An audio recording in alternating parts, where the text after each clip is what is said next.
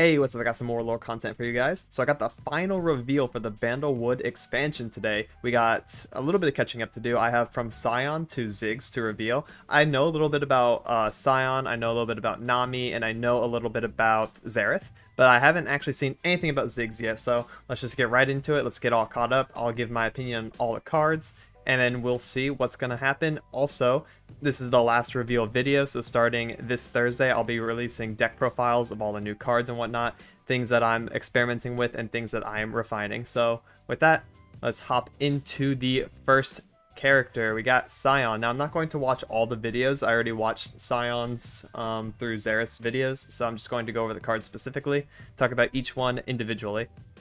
So Scion is a 7 mana 3/6 with Overwhelm. When I'm discarded, grant your strongest ally in play Overwhelm and place me into your deck. I have +1/+0 for each card you've discarded this game, max 7/0. So this can go up to a 10/6, which is pretty scary because he has Overwhelm and he has a 7 cost. Level up, you've discarded or summoned 35 power.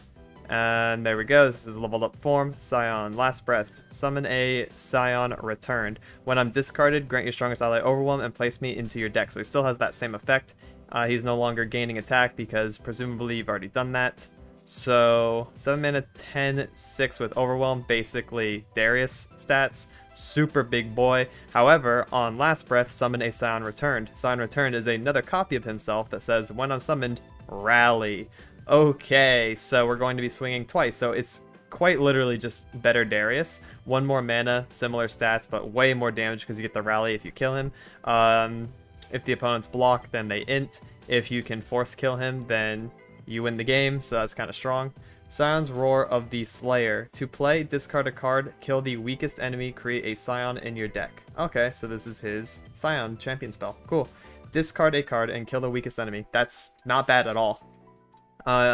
So you're wanting the opponent to have like at least a 3-drop on the board. Like let's say they have a 3-drop and then like a high cost unit, then you're trading 3 for 3 and you're killing them. However, if your opponent only has like one big unit or like a big unit and a champion, then you're gaining infinite value from this card because you're hitting something that's way worth more than the 3 mana you spent on it, and the discard, which has discard synergy, so you could be getting benefits from that. So this card can be pretty insane. I think this is really strong for a champion spell, all things considered.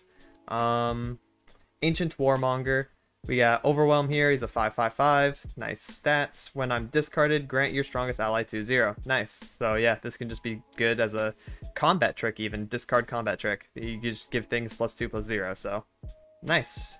Very, very good. Very aggressive discard strategy. Fallen Reckoner, 5 mana 4/3. Overwhelm. When I'm summoned, grant can't block to the weakest enemy. That's also just very strong. This prevents him from getting chump blocked, essentially. Also, if your opponent only has like a couple blockers, and this just helps you push so much damage if you're wide. Last breath, create a Risen Reckoner. That would be this. When I'm summoned, grant can't block to the weakest enemy. Again, but this is ephemeral. Gotta keep that in mind, but it's a 3/6/3. Super easy to summon, super easy to play later on in the mid-game turns. 2 mana 3/1 Fallen Rider. When I'm discarded, create a Risen Rider. Okay, so when this is discarded, you get a 4/2 Fearsome for 2. Very scary. So yeah, we're just gaining so much value from discarding. Like, discarding's not even a downside. It just helps. So that means it's going to be a pretty strong archetype moving forward. 8 mana 5/4 Lost Soul. When I'm summoned or discarded, create a Twin Blade Revenant in hand. Twin Blade Revenant is this card here. 4 mana 4/3 with Challenger. Good utility. Challenger is super strong keyword. Helps you snipe over things that you normally can't deal with, like elusives and high value champions. Last breath. Create a Lost Soul in hand. That would be this guy again. So they basically recycle into themselves over and over and over and over and over. So that's pretty interesting. Infinite value. 3 mana 3/2 Noble Rebel. Overwhelm. Grant me +2/+1 once you've discarded 3 cards this game. Okay, so this card is just permanently going to be a 5/3. Nice. Very strong, aggressively studded card. Reborn Grenadier. 1 mana 3/2. Ephemeral. To play, discard a card. When I'm discarded, summon an exact copy of me. Wow. This can push in a lot of damage in the early game. So we got Legion Grenadier has been reborn as a zombie. Very neat. Oh, I like this design a lot, actually. Ephemeral makes a lot of sense thematically. He can be very versatile. This also, like, all this ephemeral stuff kind of tells me a little bit of Hecarim synergy too, so that could be interesting to do SI Scion. I've seen some of my viewers experiment with that. It looks pretty cool, so yeah, I'll be down to try something like that. Salt and Stitches, to play, discard a card, summon a Reborn Grenadier, okay, here it is, and give it +2/+0 this round. Wow. If you discard another copy of it, then you're summoning 2 of them. One of them has +2/+0. Yikes, that is a lot of damage. It's very scary. Grave Physician, 2-mana 2/2, discard a card to draw a unit. Wow, force draw. That's kind of sick, actually. You discard Grenadier, you get to summon it, so it's a 2/2 and a 3/2, and you get to draw. This is looking very explosive. It kind of reminds me of Butcher Keeper plays from SI, where it's just like, that's a lot of damage on turn 2, or that's a lot of damage on turn 3. Like, if you're just not prepared for it, or if you open bad, this deck is going to eat you alive. Weapons of the Lost. Deal 3 to a unit and summon a Triferian Shieldbreaker. I believe that is the 3-mana 5/4. Okay. This card sucks. Deal 3 to a unit and then summon a Shieldbreaker. For 8 and it's slow? Yeah, probably not. Alright. Moving on to Nami. Nami is a 3-mana 2/3 with Attune, so she pays 1 mana for herself. Not bad in terms of spells, at least. When you cast a spell, grant +1/+0 to the weakest other ally that isn't immobile. That's pretty interesting. Future-proofing here, so anything else that comes out besides Monkey Idol is immobile. She will not, like, misbuff it, and then you can't do anything with it and stuff like that, so that's nice. Good to have that here. The buff is permanent. That's important to keep in mind. So yeah, she just, whenever you cast a spell, there's no cap on this. You can just cast spells infinitely, and wow, okay, cool. That means that spells that generate another one and let you double cast, like Retreat Return, are very valuable with Nami on the board. Okay, so level up. You've gained 7+ spell mana this game. That's so easy to do. Attuning any amount, just floating mana, I believe, will gain you the spell mana. That she's just so easy to level, so that's always going to happen. We're going to see her level up animation quite a lot. 3-mana 3/4. Nah, decent stats actually, yeah. I like that. When she's already leveled, she's a bit harder to deal with. When you cast a spell, grant +2/+1 to the weakest other ally that isn't immobile. So that's interesting, is she can never buff herself. She's just on the board and buffing other people, which is cool because she's a support, so this makes sense thematically. I like that. Just giving elusives, like cheap things, buffs, then yeah, you can play like Nami Zoo, essentially. So I like that 2 Zoo strategies are like being introduced into the game. One being Tristana, summoning a bunch of cheap units, going wide, hitting with impacts, and then Nami, summoning a bunch of cheap units, going wide, playing spells and buffing them. That's really neat. I like these playstyles a lot. So we have Nami's Ebb. So this is her champion spell. Deal 2 randomly to an enemy or the enemy nexus and create a flow. So mini Make It Rain. Instead of dealing 3 to 3 things, or dealing 1 to 3 things, you know, this is deal 2. Okay. Create Nami. Okay. You also create a flow. Flow would be a heal. Heal an ally or your nexus 2 and create Ebb and Flow. So you get the triple package. Okay, so for 6 mana, you can play this entire card. And it's going to deal 2, then it's going to heal 2, and then it's going to deal 2 again. Oh, and heal 2 again. Oh, that's sick. So you're dealing 4, healing 4 at the end of the day for 6 mana. Randomly split damage though, but your heal you get to choose. That's pretty good. For 1 card, I think that's really good if you have the mana to cast it, because they're also triple casting for Nami, which is insane. Abyssal Guard, 4 mana 2/3 fearsome. When you cast a spell, give me 2/0. Oh, so other things are also going to be getting hit with buffs. Even if you don't have Nami, this is going to cast on itself. If you do have Nami, then you're doubling up on buffs, so that's pretty scary. This has fearsome. He's pretty easy to get rid of though. 3 HP by turn 4, yeah. He can get out of control though. He definitely can. Avatar of the Tide, 6 mana 4/5. If you would get a mana gem, instead refill your spell mana. When you cast a spell, create in hand a random spell that costs 3 or less and give it fleeting. So this is a paragraph. There's a lot of stuff going on in this card that's just a 6 mana 4/5. If you would get a mana gem, instead refill your spell mana. So if you play mana gem generators, you get spell mana instead. It's kind of interesting, I guess. When you cast a spell, create in hand another random spell that costs 3 or less and give it fleeting. So you can just like machine gun spells if you have the attune for it and you just have the mana for it. If you're playing a bunch of cheap spells, then this thing is just generating you a whole lot. Okay. Yeah, this feels kind of crazy, especially if you're playing a bunch of like 1-cost spells. 5 mana 3/3 ephemeral attune. For every 2 spells you play in a round, grant other allies 1/1. So we get Shelly. Oh, that's so cute. I love Shelly. The 1 mana like 2/1 attune is one of the cutest cards in the game. Happy to see more art with those. So yeah, this is super good. Very powerful ambient effect as well. If it just doesn't get dealt with, it's gonna get out of control too. We're talking like mid-game though. This is weird because I think like a lot of people are going to have their win conditions also coming together. So while you're sitting here developing and playing spells, like they're just going to beat you over, probably. But we'll have to see how the overall power of the deck functions. 3 mana 4/3, very aggressively statted. That is, wow. And it has a tune. That is crazy. Sure, 3 mana 4/3 with a tune. That's actually a good card, all things considered. That can trade up into anything. And that can beat into anything. Most things can also kill into it by turn 3, but still, I mean, that's just nice. If you're buffing it with any amount of HP at any time, then this is a good card. Marai Songstress. 2 mana 3/2. When I'm summoned, if you've cast a spell this round, grant me elusive. Nice. Just elusive cheese. Not bad at all. Marai Warden. When I'm summoned, summon a random 1-cost follower. Oh, okay. So this is just a 2-in-1 deal. It's more 1-cost energy. We can play Taskmaster. Such like that. Not bad. Here we go. Marai Great Mother. 4 mana 3/3. When I'm summoned, create 5 random 6-cost spells in your deck. Lower their cost to 3. Huh? Create 5 random 6-cost spells in your deck. Lower their cost to 3. Holy. That's kind of cool.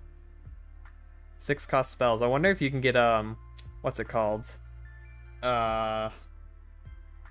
The jellyfish card. How do I always forget this card's name? It's one of my favorite cards too. Mind Meld. That's what it's called. This is like, if you can get Mind Meld from this, make it cost 3. Hey, that's kind of nice. So, Tidal Wave. Deal 1 to 2 randomly targeted enemies. Create Crashing Wave. Deal 2 to 4 randomly targeted enemies. Create Colossal Wave. Deal 4 to all enemies and the enemy nexus. So this is like Go Hard, where you play one, it goes into your deck, you play another, it goes back into your deck, and if you get to the 3rd one, okay.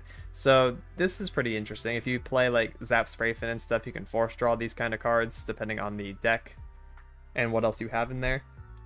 But, yeah, okay.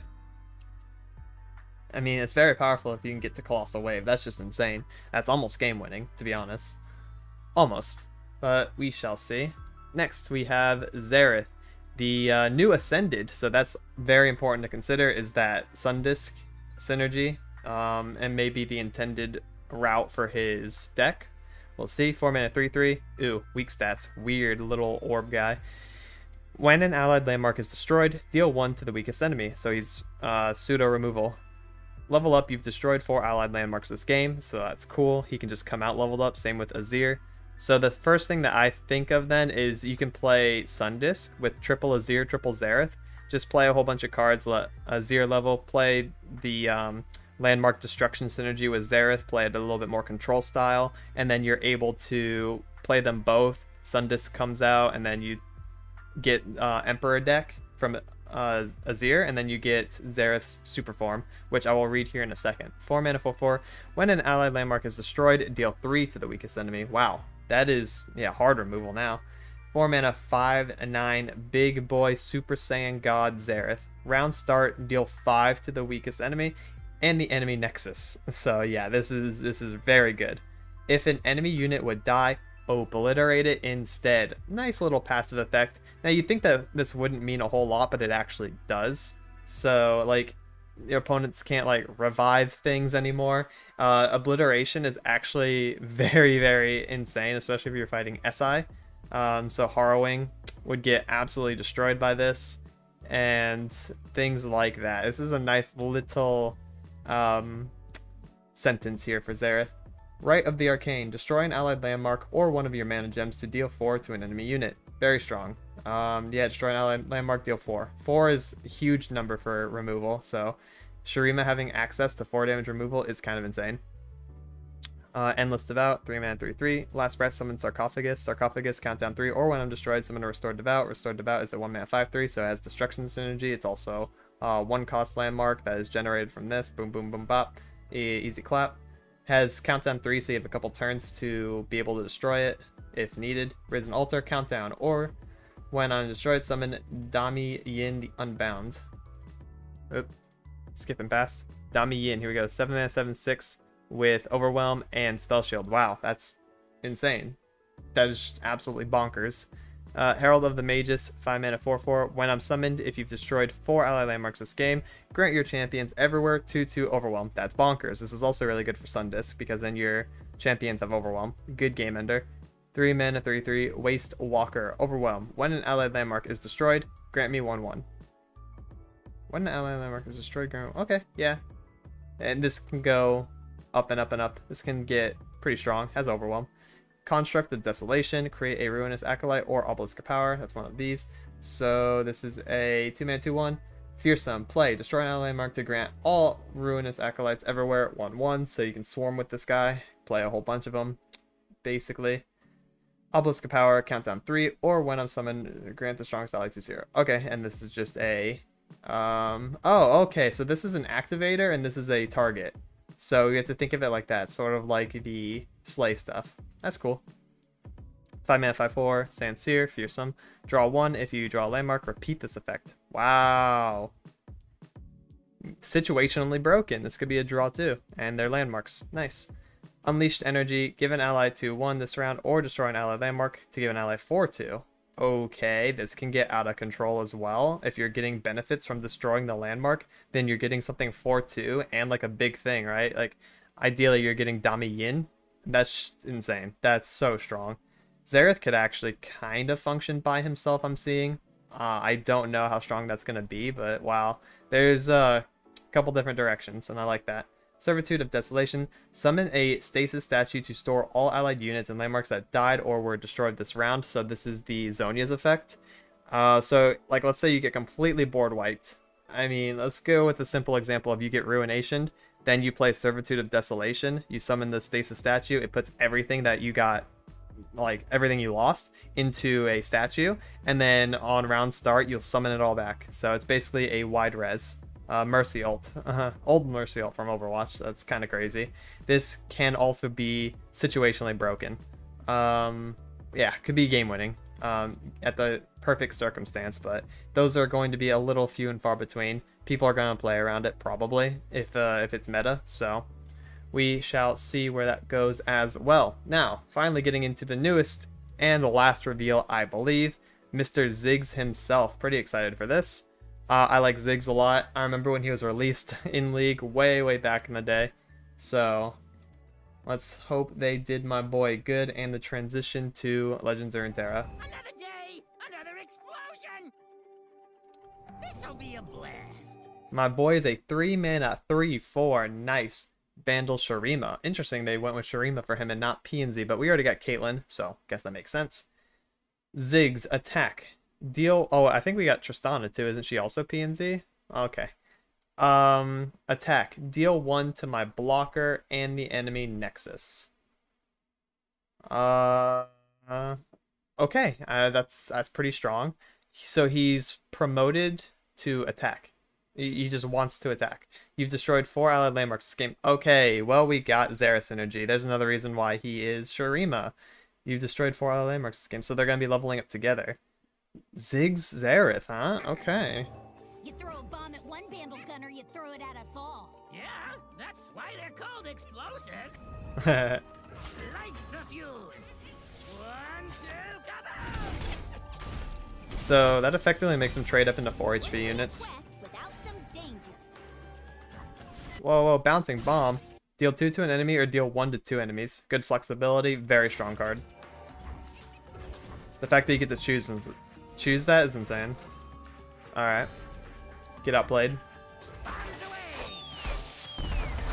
That's a fun effect, very cute animation. Okay. I got an idea.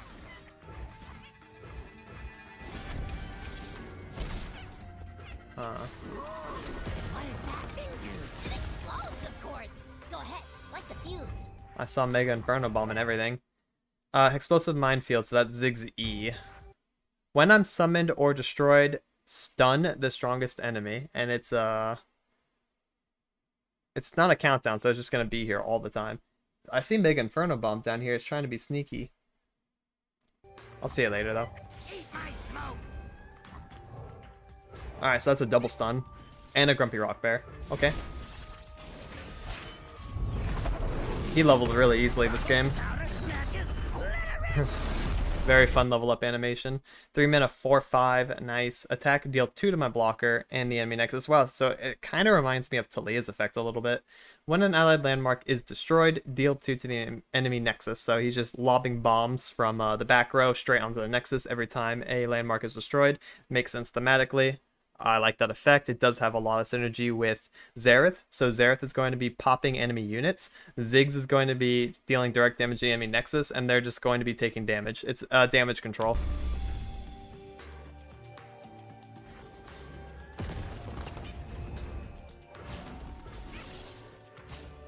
Fire in the hole. Feels like Power Crept Swain. Bring the boom. Uh-huh. Round start, create inspection passed. Okay. Alright, son, let's not have a repeat of last time. What do you mean? That guy's eyebrows grew back. Uh-huh. Uh-huh. I don't know about that block. Why not 6/6 to 5/4? Whatever. And it goes boom. Destroy a landmark. Deal 3. Then you new money. Mega Inferno Bomb. Oh, I gotta see that. That's his ult. Wait, what? Mega Inferno Bomb, deal 1 to all enemies, then do it again. So it's just 2 to all enemies for 7? That includes the Nexus or nah? Boom, coming right. Nah. Huh. That's quite expensive for deal 2 to all enemies. It might be too strong at 6 though. Okay. So, Scrappy Bomb, deal 1 to the enemy nexus, Minefield stun, Inspection Pass, destroy an ally to deal 3 to anything. Wow, okay, so Inspection Pass is not just to the nexus, this is to anything. The ability to choose is also very strong here. Yo, Ziggs is sick actually. He's a really cool damage control style. Yeah, it just kind of feels like a Swain Ez type deal, or like a TF type deal. He's just a damage control based playstyle, very simple. It's gonna be very easy to build this guy and win with him. Very, very, very, very simple. Yeah, him and Xerath, I could see it. I really could. I think that might be a little slow, and we could take Ziggs a bit more aggressive since he does deal damage to the enemy nexus. So maybe like a burn strat could also work.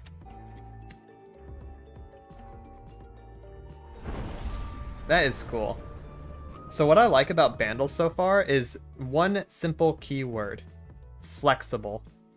Like, there's so many aspects of the champions, the cards, that are just flexible. Like, I know that in 2 or 3 weeks, everything's gonna be refined, all the decks are gonna make sense, and everything is gonna be, you know,